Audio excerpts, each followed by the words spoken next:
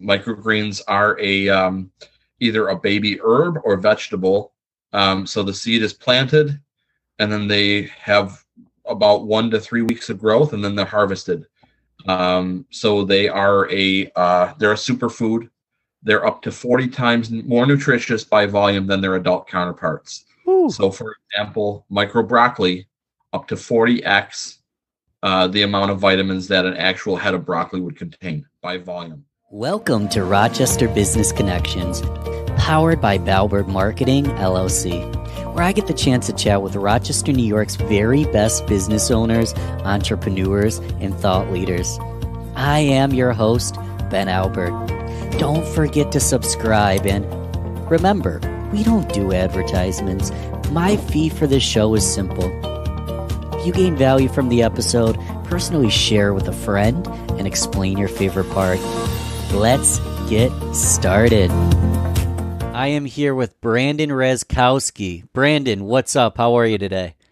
Doing wonderful, Ben. Thanks for having me, buddy. I'm excited, man. I mean, before this, we're talking football. We're talking pretty much everything, entrepreneurship. Because you are an entrepreneur, you're the owner of Rock City Greens. You've tackled so many endeavors, and you're ultimately working full-time, always an entrepreneur on the side. Innovia Labs, Red Pin, Safety Kings, and now, to my understanding, you're double, if not triple downing on Rock City Greens. Let's give a quick introduction to exactly what Rock City Greens is. I know I love it, but the audience, if they haven't heard of you yet, I'm sure they're curious. So what is Rock City Greens, man? Yeah, absolutely, Ben.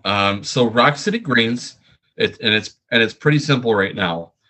We are a boutique small batch microgreen farm right out of Webster. So we service the greater Rochester area. And right now we key in on restaurant business. So we're growing microgreens for some of the restaurants you probably eat at in the area. Eventually we will expand into a subscription model. That's probably next over the next couple weeks. And test marketing that in a couple different suburbs, and then eventually full scaling it all over Rochester. So microgreens, for those that don't know what the product is, microgreens are either a baby herb or vegetable. So the seed is planted, and then they have about 1 to 3 weeks of growth, and then they're harvested. So they're a superfood. They're up to 40 times more nutritious by volume than their adult counterparts. Ooh. So, for example, micro broccoli, up to 40x the amount of vitamins that an actual head of broccoli would contain by volume. So they're an incredible product. They're amazing on pretty much any garnish, salads, wraps, pastas, and they're incredible for health. They're high in flavor, and they're a very trendy product at the moment. High in flavor, good for health, good for decoration on fancy dishes. I know that from the Instagram account. Let's shout it out right now, just because your Instagram's like food porn. It's great. What is the Instagram? Yeah, so the Instagram handle is www.instagram.com/RockCityGreens. So that is ROC City Greens, all one word. If you're from Rochester, I'm sure you can figure it out. So Rock City Greens. And what are some of the restaurants that currently utilize your products, utilize your microgreens? Yeah, absolutely. So we have a handful of restaurants actually that buy from us on a regular basis. Pub 235, the Cobblestone on Main, JoJo's Bistro and Wine Bar, the Bodega on Park, the Hideaway on Park. There's a bunch of them, really. Nino's in the city. And actually, Nino's has a couple locations, so he uses my micro cilantro at all of his locations. So the food truck, and then the one in Monroe Ave and in Canandaigua. There's a bunch more that are onboarding as we speak. So, there's others that I'm blanking on at the moment, but yeah, that's a good, subset of who we deal with. Yeah, it's a good introduction. So we're going to see more and more microgreens in Rochester. Where, what if I want them myself? Can I buy them personally, or is it just for like restaurants or businesses? Yeah, you could buy them. So plans are in the near future to do a couple of pop-up booths, essentially, to try to pave the way for the subscription model, which should be ready any week now to do. I've got a couple more racks set up that are basically going to be earmarked for this for the retail customer. So obviously, restaurants were the start of the focus, but ultimately, I think that non-restaurants, people who eat at home, they need to eat healthy as well, and they want to eat good food. They want to have access to the same ingredients that all the restaurants have. So, yeah.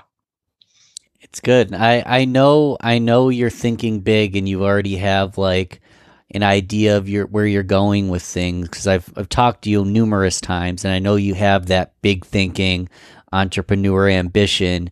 And you're gonna have to tell the story because I forget some of it because I've never been there, but you were talking to me about Epcot theme park. Um, and so why don't you just tell the audience what you told me when we first, talked about Rock City, about Epcot theme park, and what you'd like to do in Rochester to kind of simulate and, do something similar to that. Yeah, 100%. So for those who have gone, I don't know if there's some Disney fans out there, but There's yeah, probably a Epcot. lot of Disney fans out there, right? I would think so, right? It's what the happiest place on earth, right? So I mean, I'm sure there's everybody who's ever had the good fortune to go down there and experience it.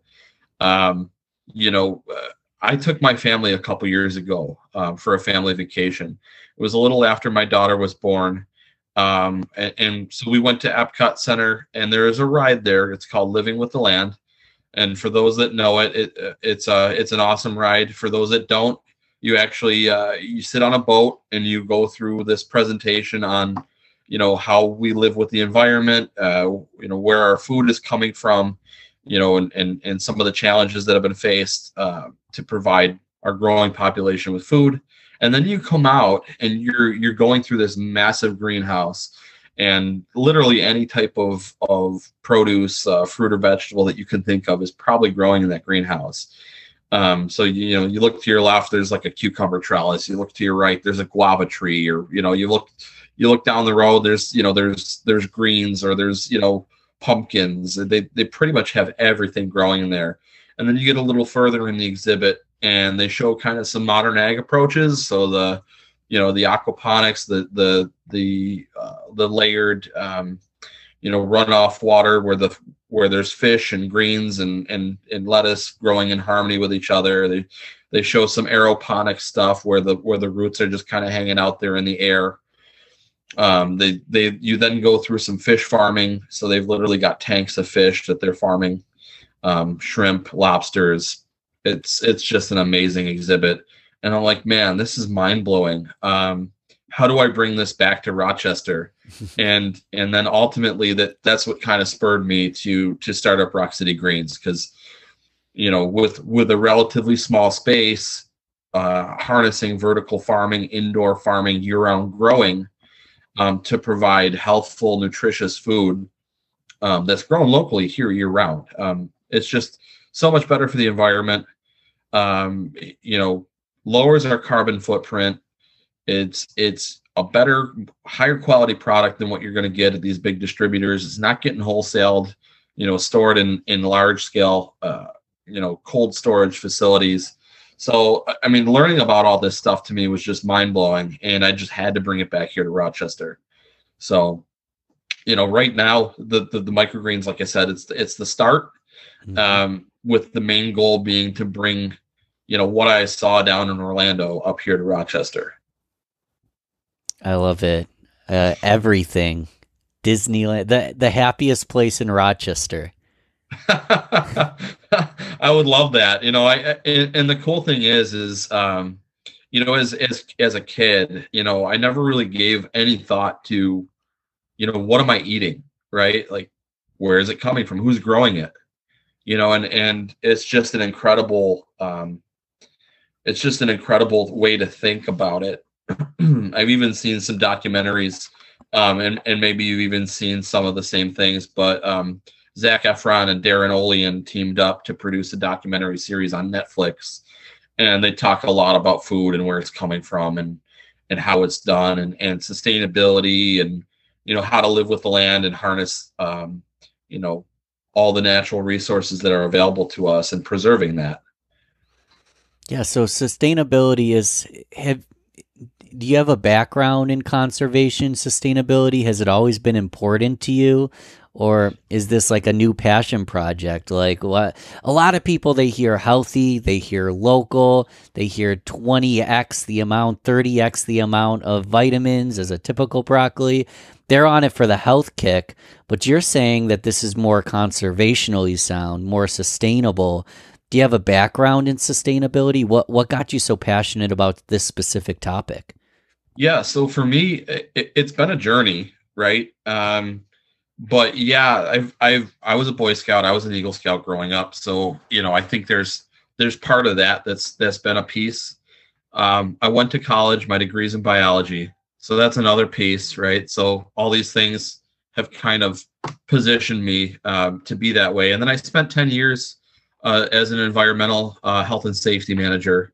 And that's been with a couple different companies. Started out in the alternative energy field, and then moved into food manufacturing, bringing environmental health and safety, sustainability there, and also metal fabrication, automotive, things like that. So yeah, I have 10 years on the EHS side of things.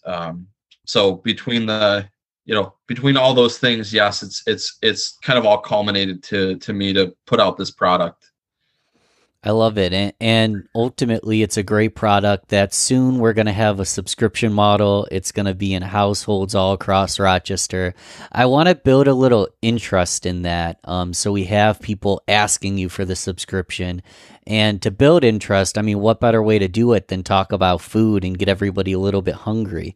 So absolutely. I'm wondering, like, what are some of your core microgreens? Obviously, you're going to expand your product line as you go, but what are some of the core greens, and what do people do with them? I mean, am I just putting broccoli on? I mean, you tell me. I'm a terrible cook.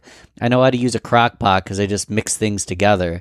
But let's say I was at a local restaurant or trying to actually build the plate myself. What greens would I use? What do I pair them with? Or what's the usage of them?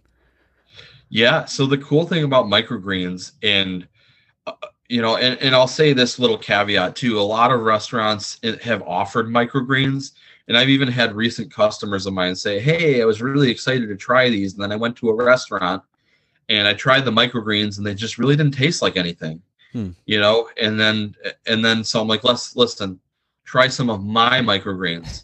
These are going to Right. be different. They tried mine and they were blown away by the flavor, which was super validating to see that. But yeah, so I don't just do lettuce, right? Like, lettuce is boring, right? Like, I mean, okay, don't get me wrong. There's a great value to lettuces, like salads, but like, I mean, if you're growing micro iceberg, there's like nothing to it, right? And so to start, I say some of the more popular ones that I do. One is a purple radish microgreen. And they're absolutely beautiful to see. It's a green and purple mix. They're super eye appealing, and they've got like a spicy bite to them. So they've got that little kick to them, just like a radish would have. Yeah. Right. So if you think about eating a full radish, you're going to get that same flavor in the microgreen, but it's going to look a little different, obviously being a green instead of an actual radish. But yeah, you get that nice spicy bite to them, and they're absolutely just beautiful. Another, in fact, you can actually if you look at JoJo's Instagram page, they did a special last week with them, and it was like a braised beef short rib, and they had some of the spicy radish on top of it. They made it look really beautiful. They did a great job with it. So that's one product. Micro leaks are a huge seller for me. People absolutely love the oniony flavor. So you can pretty much use it wherever you could, add onion to a dish. Right. And again too, so the greens, you're not really going to want to cook with them per se. Like you're not baking microgreens in an oven. They're usually like they're an after placement, or they're in a cold preparation, as kind of like a sprinkle over, or like fold it in. So like I've seen people fold them into an omelet after it's been cooked. Okay. I've seen Yeah. people, some customers have built little nests on top of a pasta dish with like the micro leek. And it's just, it adds a great flavor, a great pop, and then a nice contrasting color to the dish. So, even beyond the nutrition, I mean, they taste great and they look awesome. Yeah. It's nutritious. It tastes great. It looks awesome. Are they affordable? I mean, let's say I wanted to garnish my meal with a little bit of microgreens. Is it going to add $20 to my entree, or are they affordable as well? They actually are very affordable, and if you're paying $20 for a handful of microgreens, you're getting ripped off. So no, Okay. I mean, Yeah. really, even to a restaurant, it only costs them pennies per dish, really, to add some microgreens to it. It's pretty cheap. Pennies per Um, dish. Wow. yeah, it's not much. I mean, because you think about it, I sell them by the clamshell. It's like like one of those little plastic takeout containers that you get at when you go out to eat. I'll fill a container with that. It'd be, just if I had to throw out a weight, probably like an ounce of product in there. And that could go for like $5, so it's nothing crazy. You get a lot of servings out of, a container, for the $5. I mean, and a little goes a long way. You don't need to eat a ton of them. Um, the pea shoots I just posted today on Instagram about the pea shoots. Okay. Um, in Asian cuisine, you can stir fry those. They taste amazing with some garlic, some butter, some oil. Sorry, not butter, oil. Mhm. Salt and pepper, and just hot wok, stir fry them up, and they're awesome. What's a pea shoot? So a pea shoot or a pea tendril, it's basically I'll plant a little pea seed. After about a week or two of growth, you'll have it's literally the shoot of a pea, and you harvest it right there, and you got a product. Wow. So you have, is this your home office that you like, what's the setup look like? What's the day-to-day look like? You've got a mastermind setup in the home office, or do you tell me a little bit how that works? Yeah, so I actually have a grow room Hmm. built specifically for these micros. Um, and I grow them in a vertical farm, right? So it's an urban vertical farm. So it's an indoor, year-round grow setup, using multi-tiered racks, right? So I have racking that's about 4 or 5 racks high, or about a foot in between each shelf. I've got LED lights, a very specialized LED light that's, a few of them per tray.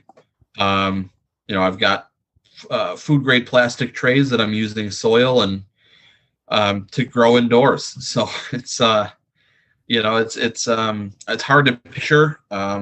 So I'll lead people to go back to my Instagram account, because Hmm. I've shown some early iterations of the grow setup.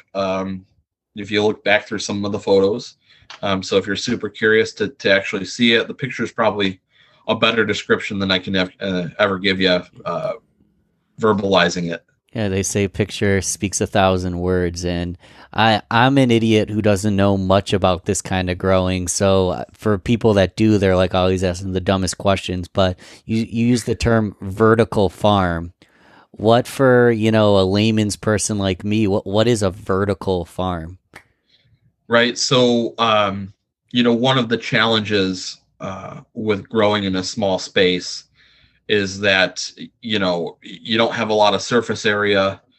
So if I had trays of dirt, strewn about a room on a table or something, I would only be able to grow a very small amount of product. Because I'm utilizing the vertical space using shelving. I can grow a whole lot more in a small space. Okay, so it's just stacking them on top of each other, basically. Yeah, so I'm using multi-tiered racks Mm. to basically utilize the space that I do have and keep it one, affordable, and two, environmentally friendly. Now I wanna just nerd out about getting to know Branden. I always like to talk about Rochester, let people get to know you personally because you are a business owner in the community. I want to ask you your favorite restaurants. I'll give you a second to think about it because first I want to say call to action for everybody. Here's the thing. Most people that listen to the show aren't restaurant owners, but I'm going to go ahead. I'm going to make a list.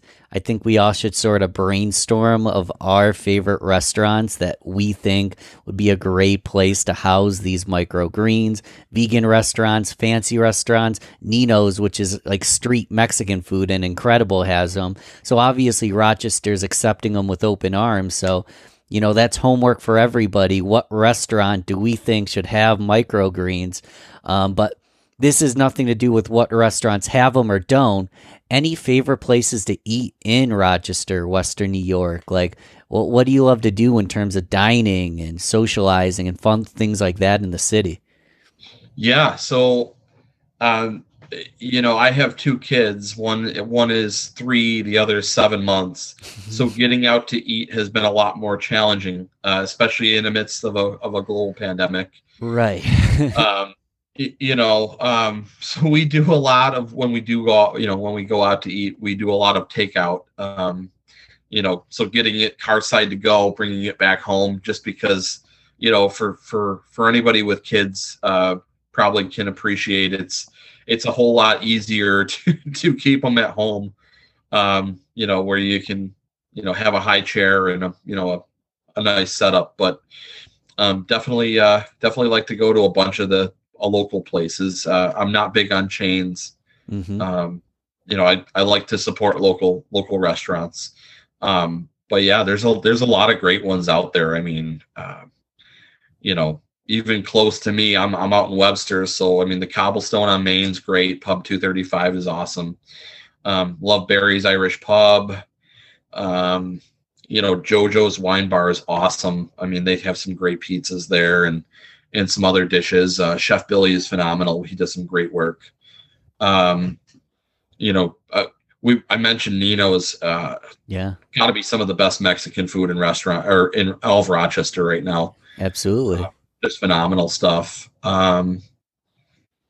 There's really so many. I could just name them all off. I mean, Velvet Belly's incredible. They're a customer of mine as well.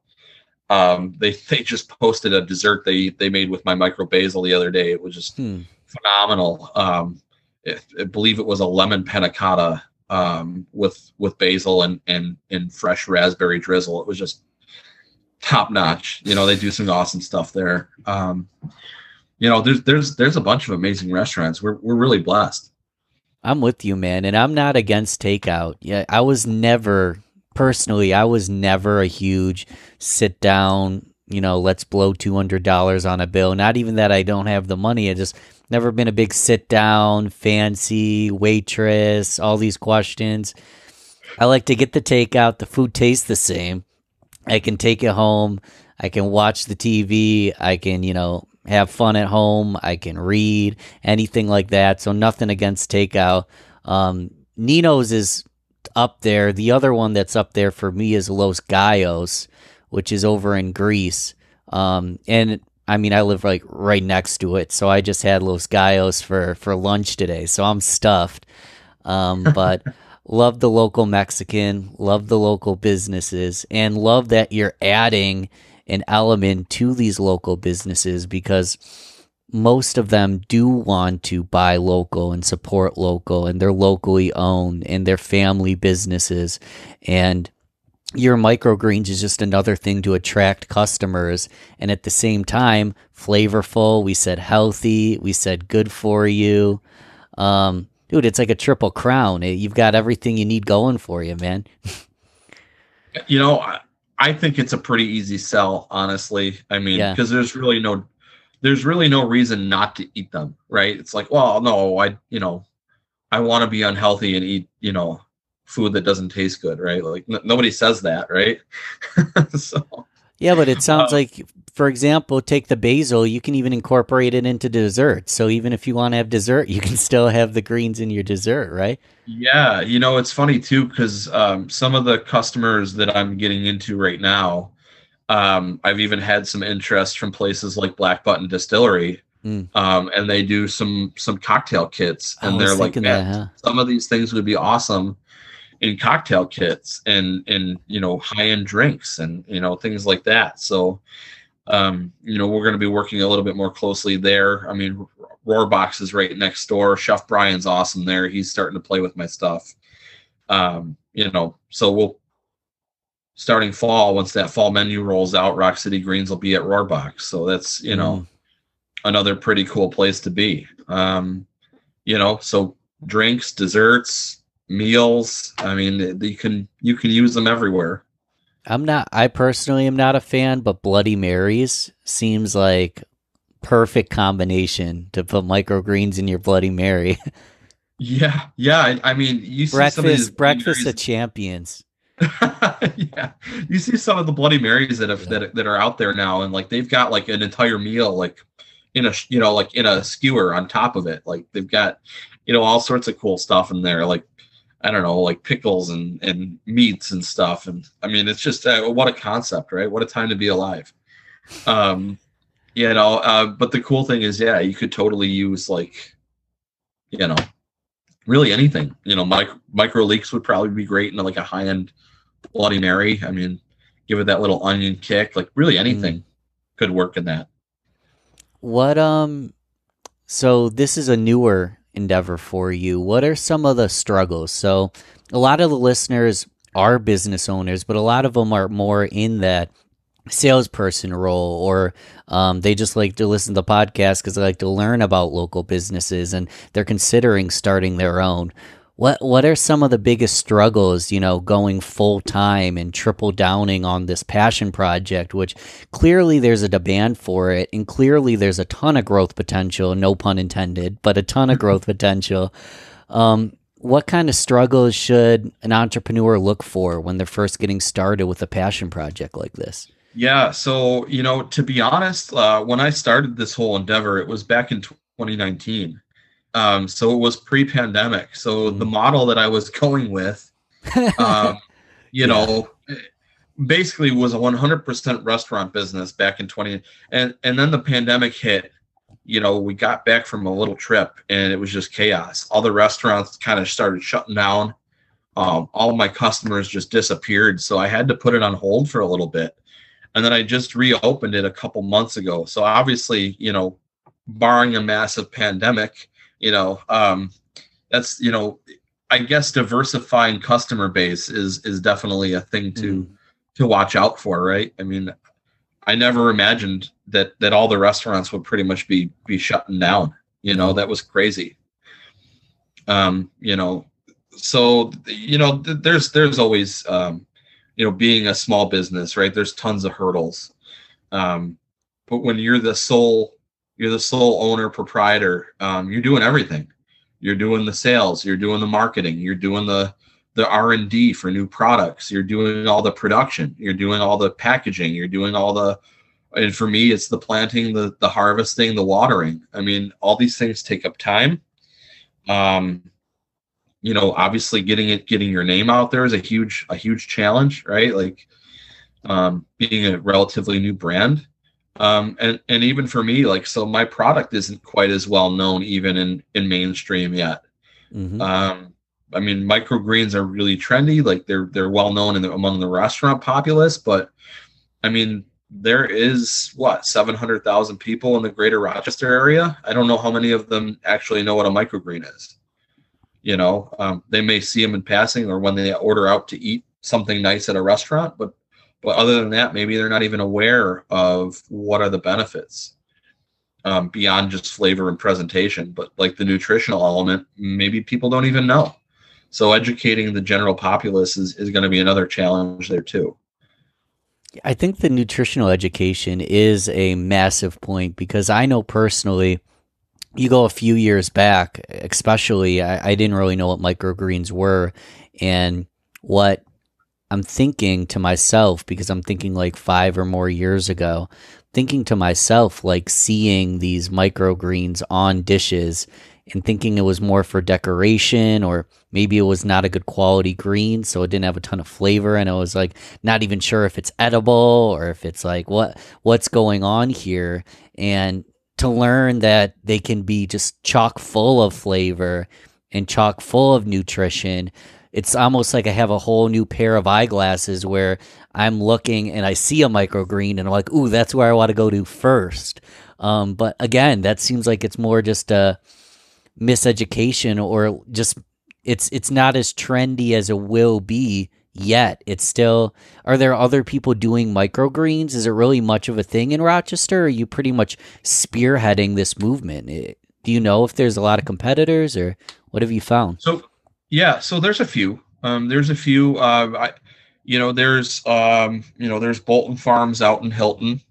They do the pub. I think they do the farm market out in Brighton. Um, and obviously they're far, like, on the other side of town from me. Hmm. But I don't even know if they're necessarily like just focusing on that. They do a lot of hydroponic, like, other things, right? So they do a lot of like hydro lettuces and other things, from what I understand. There's, pretty much a lot of the farm markets will have a small grower or two. Um, so it's just a matter of there's other growers, right? But I don't know how many of them are right here in Rochester. And the ones that are, they're probably just focusing on their booth. That's their only main way of distributing. So if you happen to come across them at whatever market they're at, then you can get them. Other than that, I don't know what they're, what else is there. So you're more going door to door. You're not just waiting for someone to walk up to you. You're like, I want to take these greens. I want to get them in every location I can. Yeah, and for me too, it's like, getting them in restaurants, right? Because a lot of restaurants want them, or they want some variety of microgreen, but maybe they're getting them from a large distributor. I know that some of the larger distributors, they grow them. They have growers out of Cleveland or wherever. But it's like, one of the big reasons I got into this is because I feel like there needs to be a push for hyper local agriculture year round. There's a huge, tremendous amount of waste in trucking product from one side of the country to the next, right? It's just a lot of trucking. It's a lot of fuel. Hmm. And honestly, you're not getting as fresh of a product. All the restaurants that I grow for, I harvest the same day that it goes to them. So Wow. they're literally getting a product that was harvested within hours. It's basically a farm to table concept. The farmiest to tablest I've seen. Wow. Vertical farm to table. Absolutely. Yeah. it, Yep. So it's and the other thing too that people, I guess, they don't really appreciate, right? So big companies have big resources, and most of the time small companies, they don't have as many resources. And you see these recalls, right? Like, oh, spinach got recalled, or romaine lettuce got recalled. Food safety is a huge concern, hmm. right? So I'm actually HACCP certified because of my time that I spent. I was actually a manager over at one of the large pasta companies in the country. Actually, Barilla Pasta. I used to work for them. So I actually got HACCP certified. So that's it's a food safety certification. So everything I do is done with that in mind, right? So I sanitize everything using food grade hydrogen peroxide. I use food grade plastic trays when I'm growing. I follow organic growing practices. And all of that has to deal with keeping food, the quality high, and the safety high. So it's another thing that I kind of wanted to put out there. Yeah, I mean, I look at some of these recalls, and yeah, it happens a lot in food. It happens a ton in drugs, where thousands, hundreds of thousands, even millions of dollars worth of units and food and drugs get recalled back. And I'm like, oh my gosh, how many people did that end up on their table and end up in their mouth before that recall? And how many people could that have harmed? And when you're going farm to table, day of harvesting small batch, with great regulations and knowing exactly, how to keep things safe and healthy. Worst case scenario, something obscure happens, it's a small batch, and you can just toss it out. It's not like you have to worry about a huge recall or harming or hurting people with anything unhealthy. It sounds like the way to go. It makes me wonder why everything just isn't. I'm sure it would be more expensive, it's harder to produce, but why isn't everything done that way? Why are trucks coming from California to New York? I don't know if you have an answer for it, but why are we shipping everything? What's the point? Why can't we just keep it local? I'm assuming it's profit, right? It's profit and it's scale, right? So there's a massive amount of people in the country, and fortunately or unfortunately, whatever, however you want to look at it, right? So back when the population was booming, throughout the history of our country, they had to come up with a way to feed everybody and keep it affordable for the masses, right? So, they went with these large farms, right?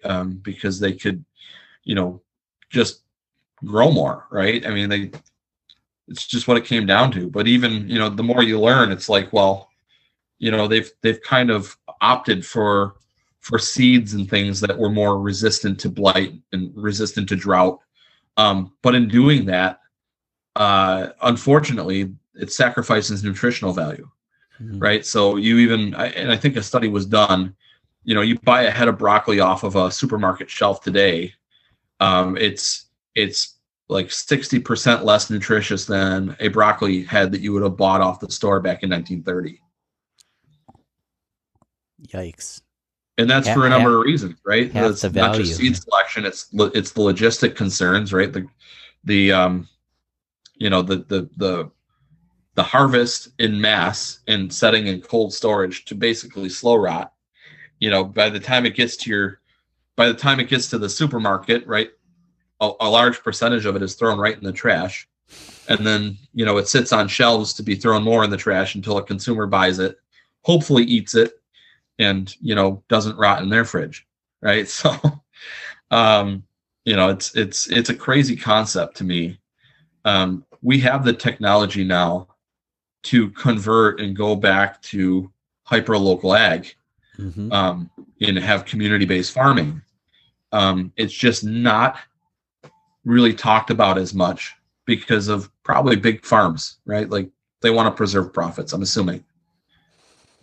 I don't, not to get into any like theories out there. I don't know with certainty, but I have to imagine there's a dollar trail, as to why things are done the way they are. Seems to be a commonality in most big industries like farming. All the better reason for the subscription model, man. Like, well, when can I start getting it delivered to my house?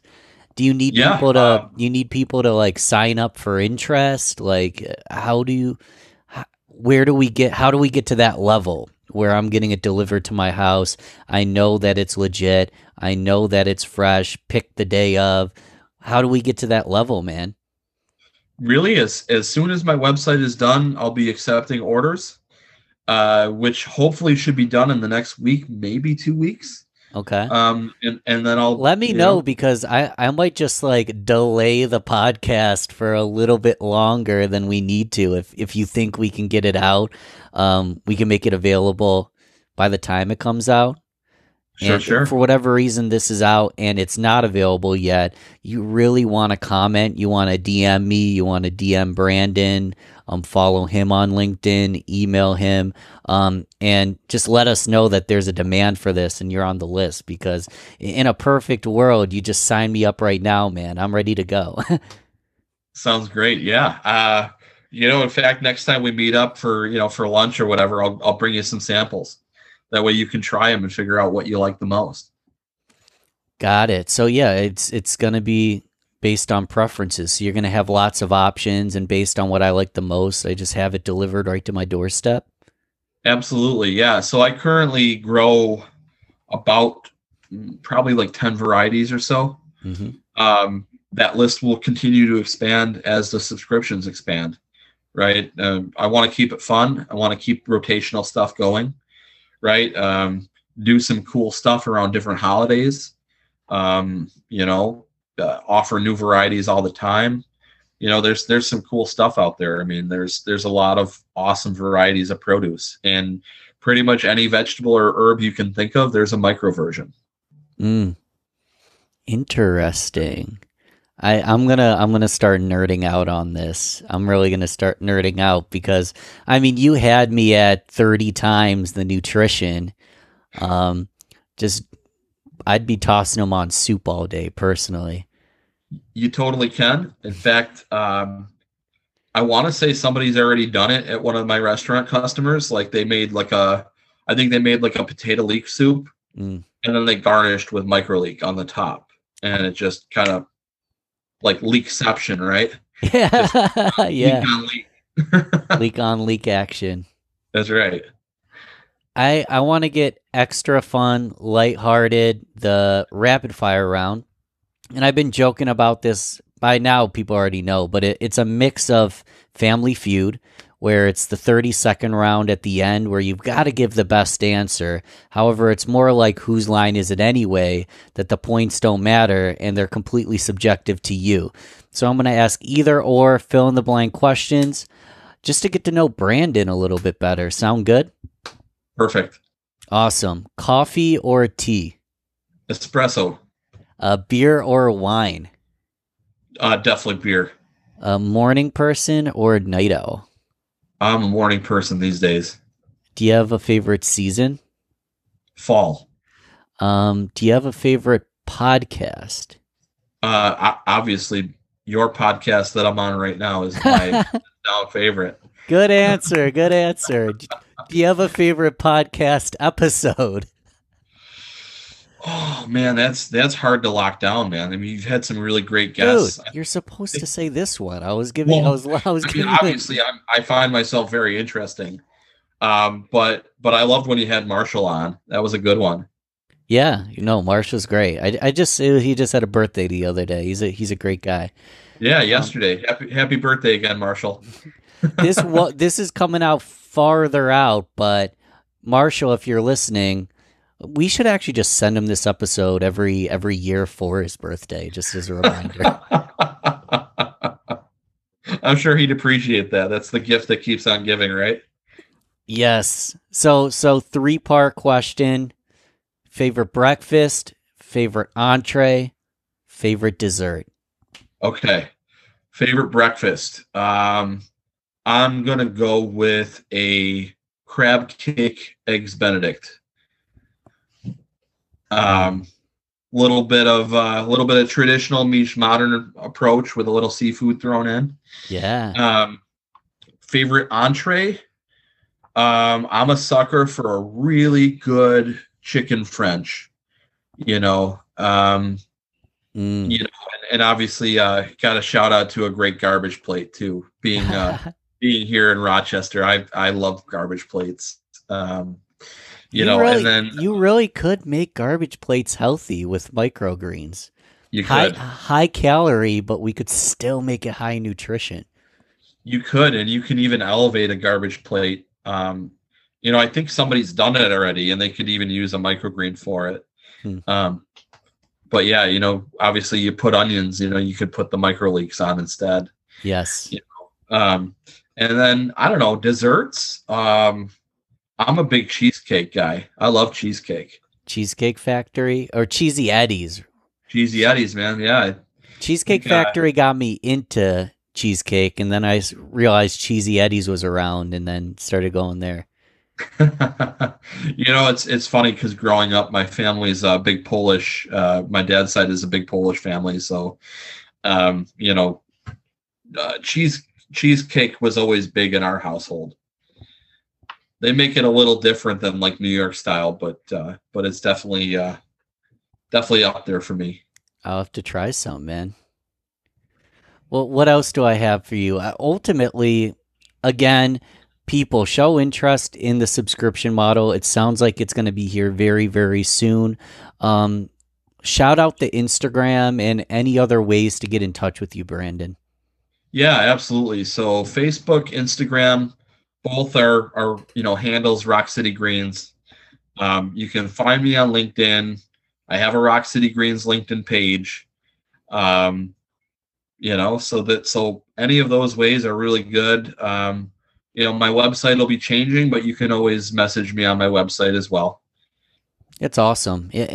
As always, it'll be in the show notes. I like to put the LinkedIn in the show notes so people can connect one-on-one. The Instagram, the website will be in the show notes, but that sounds like that'll be changing.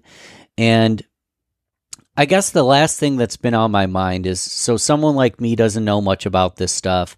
I'm going to go to the Instagram because it's food porn to watch all these, different ways to design and use these microgreens. But if I'm looking to like learn more and just understand the nutrition, is there a book or a podcast or a YouTube, or how do I learn a little bit more about this stuff? How do I get more excited and better understand the value of microgreens? Where did you learn, or what would you suggest for a listener?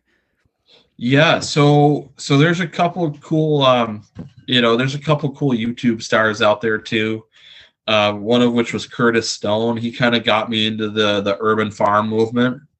Cool guy out of Canada, does some really fun stuff. And not necessarily like microgreen specific, but if you follow Darren Olean, either on Instagram or look him up on Google. He does a lot of fun stuff about eating in season, eating nutritious plant-based stuff. And I'm not a strict pure vegan or anything like that, but I definitely think that we as Americans need to incorporate more plant matter into our diets, because we're kind of meat centric, a lot of us, and obviously you don't get a complete nutrition that way. The truth. Yeah. So there's a lot of cool stuff to learn out there. I don't know of a book per se on microgreens, like specifically. But I've done a lot of fishing on YouTube and, learning through videos there, reading information that way. And I know there are there's some people who have a business that they teach you how to grow microgreens. So you can check out some people like that too. Yeah, there's always, I'm going to basically click rewind a couple times, write down those names, go on YouTube University, learn, because microgreens, it is trending, but this is a new thing, which is a kick-ass thing to kind of spearhead and jump on now, because with the consciousness of health and the fact that we probably eat too much meat, we probably don't farm properly, I think this will be huge in the next 10, 20, 30 years. So everyone should jump on board now. And Branden, man, again, your info's in the show notes. I appreciate you coming on, and we're going to have to follow up once we get even more momentum on this project, man. Do a part 2 once the momentum's through the roof, brother. 100%, man. Hopefully that's soon. Yeah. I want it to be as soon as possible, because I want to see you successful, and I'll be your first subscriber. So sign me up. Sign me up for the sampler platter, because I got to figure out what I like, but I'm going to try them all. 100%, man. 100%. Well, hey, dude, thanks for coming on the show. Thanks for listening to Rochester Business Connections. Don't forget to share this, rate, and comment on your favorite platform. You can also email me, ben@valbertmarketing.com. Let's connect soon. Until then, keep thriving, everyone.